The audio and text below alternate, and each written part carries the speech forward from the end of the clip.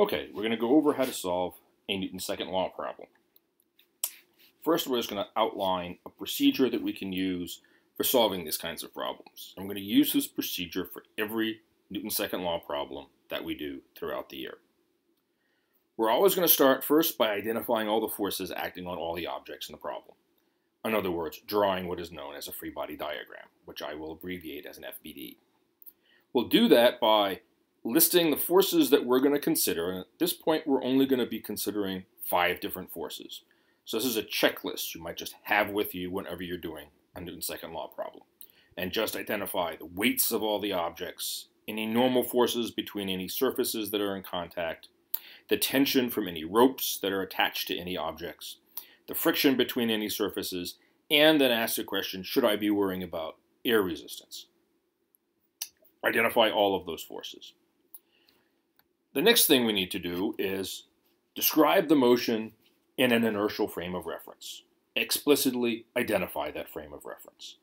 That will be important first to make sure we're measuring our accelerations relative to something that is not accelerating, so that we can use Newton's second law. Newton's second law only works in inertial frames of reference.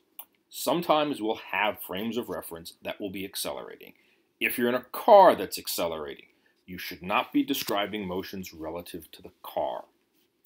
Secondly, it will give us our sign convention. So explicitly say, I'm going to consider up to be positive, because you can make down to be positive, so long as you're consistent. So identify your plus and minus signs.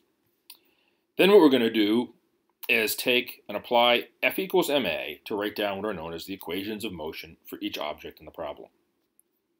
And this just right here, the sum of all the forces just comes straight off the free body diagram.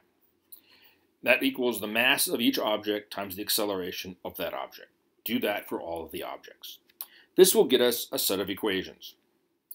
However, in addition, generally speaking, there'll be some constraints on the problem, often due to surfaces or ropes. Surfaces will force objects to move in a given direction, and tensions on ropes may constrain 2 objects to move together. In addition, we'll have force laws, for an example, for friction and things like air resistance.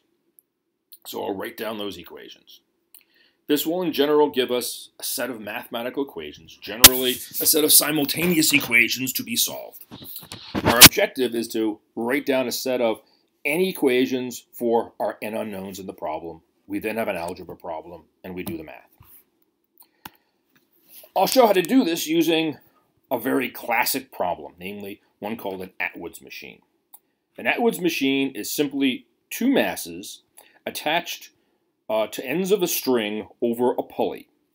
We will assume that the string is very light, so we don't need to worry about the mass of the string.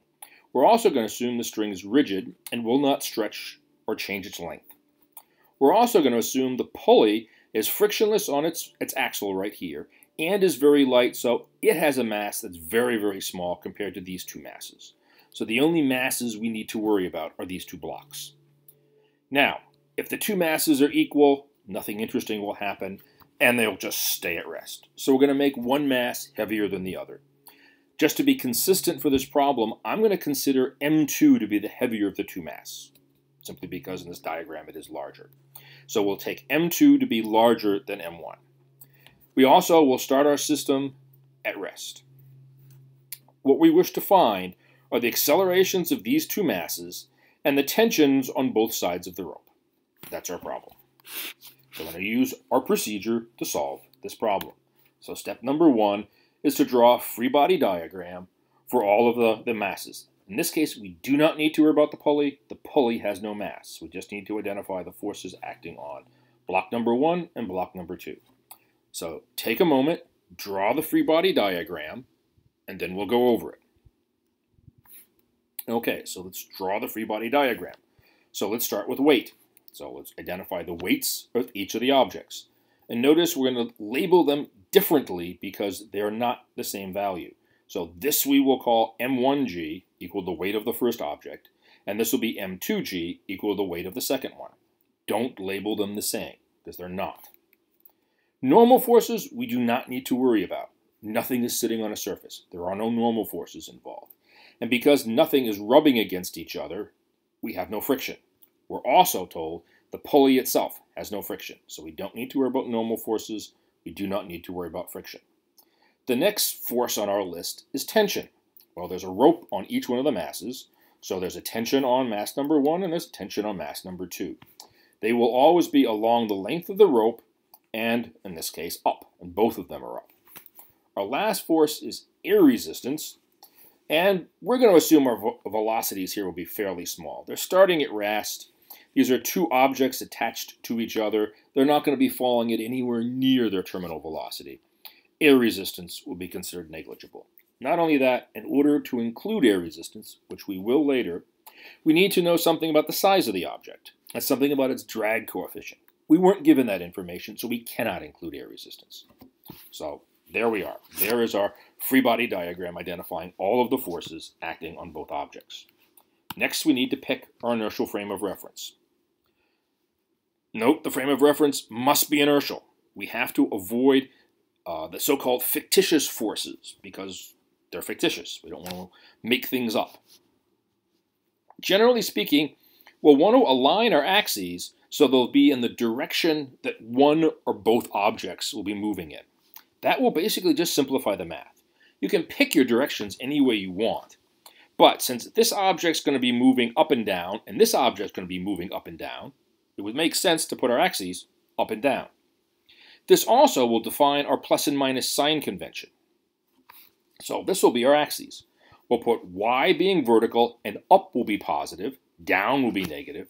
Put our x-axis horizontal. Turns out the x-axis is going to be irrelevant because nothing's moving horizontally.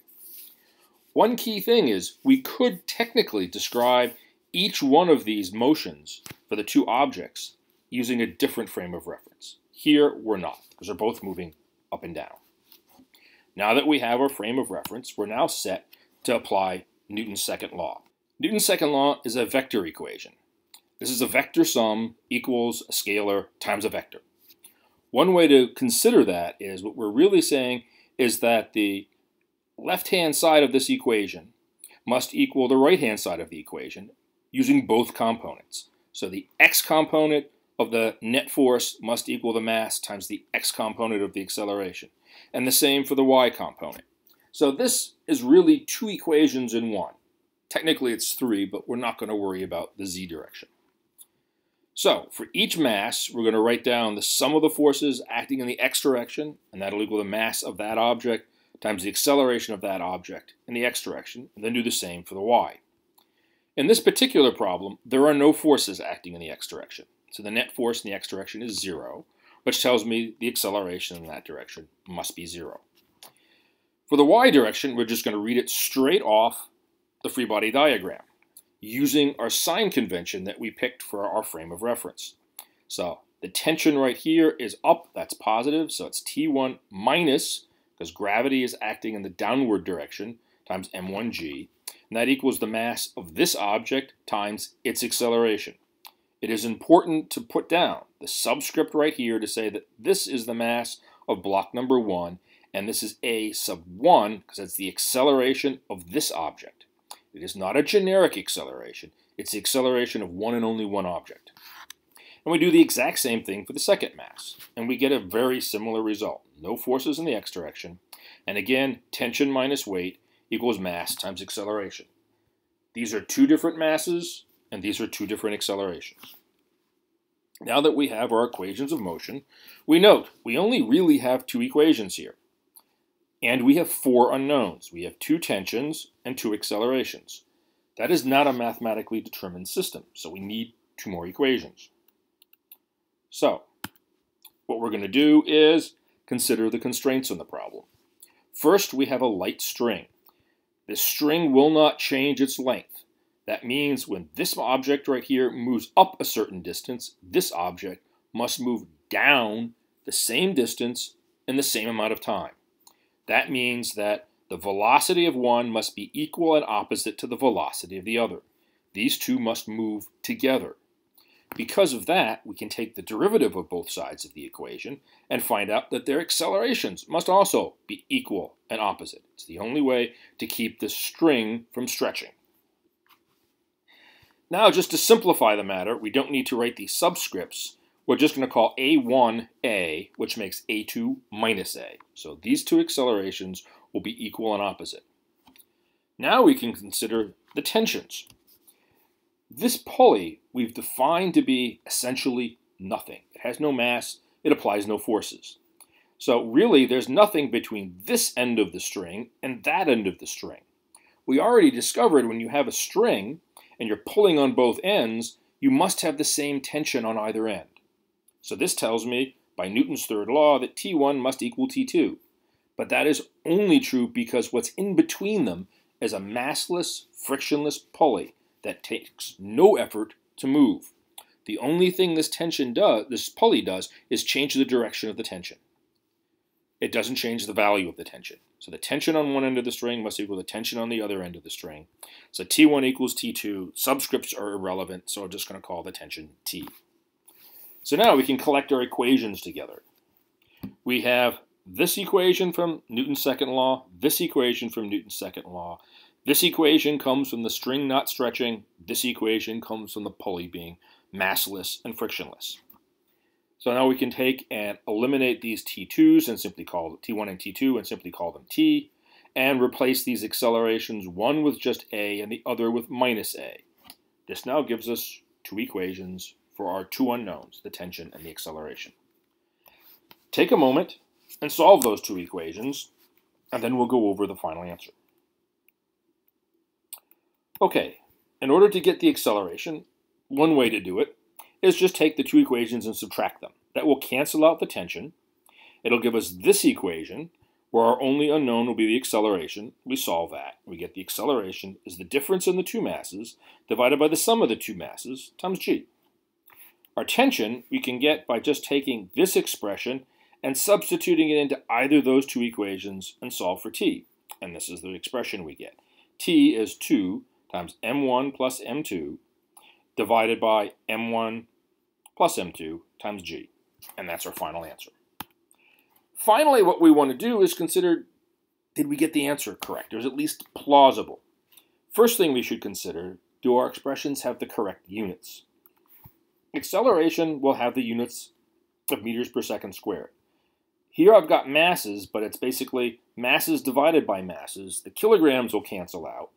And the acceleration has the same units of g. Well, g is acceleration, so A has the correct units. It'll have the units of g. It'll have the units of meters per second squared.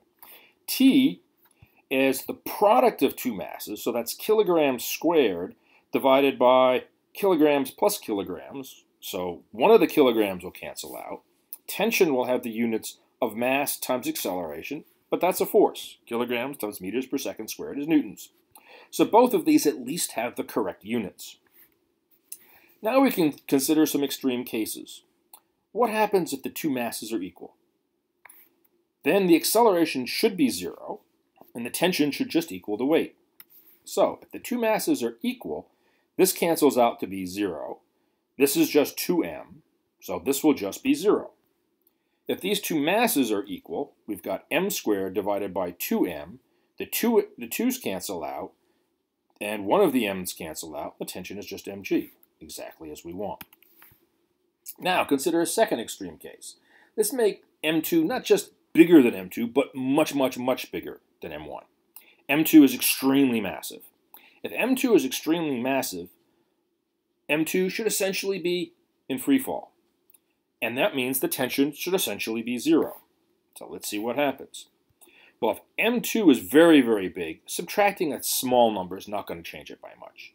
Adding a small number is not going to change it by much. These two m1s will be negligibly small.